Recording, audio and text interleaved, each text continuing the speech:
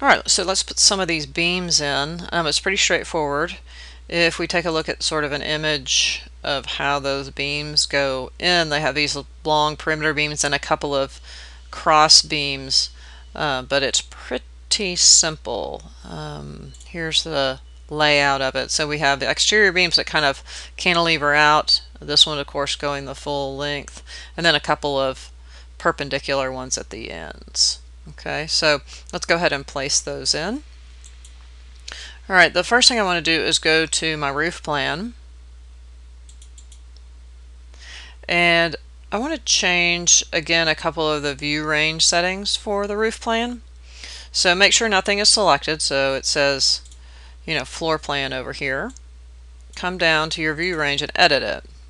And we're going to change the bottom to level 1, and we're also going to change the view depth to level 1 so we can see down below and also select things down below. So just click OK and go ahead and set your visual style right now to wireframe, and now you can sort of see all the things that are happening below there. Alright, so let's go ahead and put those beams in. Go ahead and go to your structure and beam here under the structure panel, and go to your pull down, and down at the bottom should be a wide flange 12 by 16.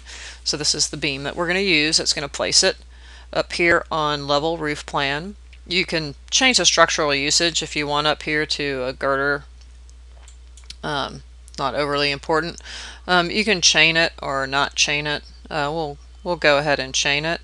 And then what we're going to want to do is, and we don't have to get this exact, but you definitely want to be on the grid lines. So if you want to just left click up here and then left click, at this intersection, because we know the beam is there, then it's going to want to draw another one.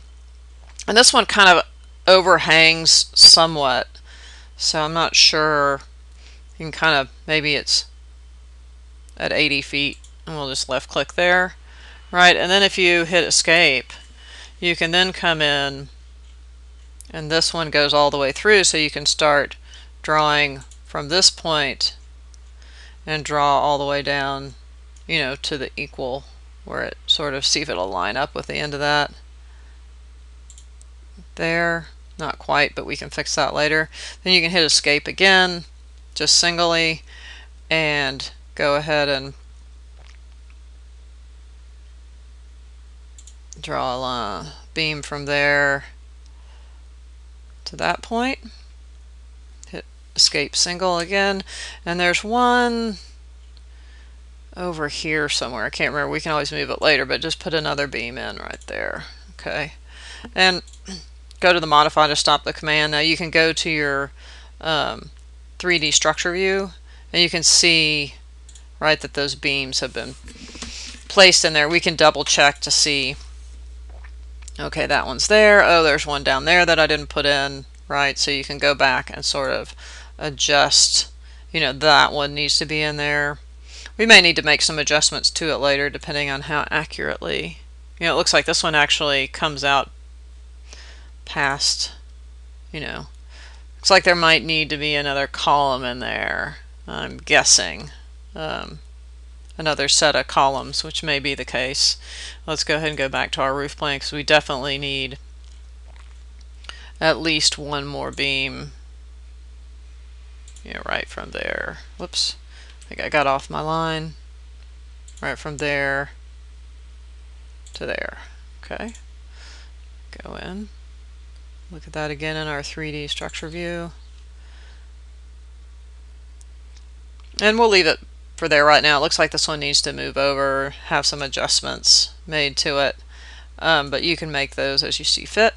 Now the next thing I want to do is I want to show you how to put in a joist system. That's not necessary in this because those T roofs span that 20 feet, but in the next installment I just want to go ahead and show you how to do that. Alright, I'll be back in a minute.